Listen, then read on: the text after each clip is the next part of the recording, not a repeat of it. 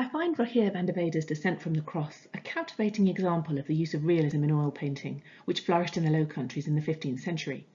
Through skillful use of oils and pigments, the painter makes flesh and textured fabrics appear as if intricately transcribed from real life. The tears of Christ's mourners glisten. This realism makes their anguish at Christ's death palpable and would have made the painting an effective way to incite the same feelings in its viewers. This mirroring of feelings and behaviours is further portrayed by the way Mary collapses into the same pose as her son, emphasising the power of her own suffering through compassion. But there's a weird combination of realism with the impossible here. The bodies of Christ and Mary defy gravity. Supporting hands don't pull and distort them as they would in real life. And where exactly is this taking place? On a grassy hill outside Jerusalem? Or in a shallow golden-framed box? Or is that a stage? The space is impossible.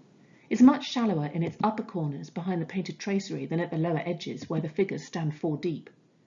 And when is this taking place? Why are the figures dressed in 15th century clothing, which was totally anachronistic for the events?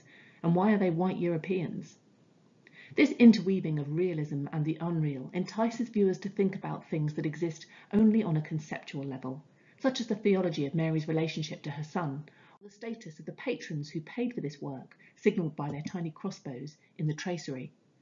I'm fascinated by what 15th century viewers might have understood by this painting, but also by the questions its combined realism and unrealism raised for us today about the way art works to shape our thoughts and feelings.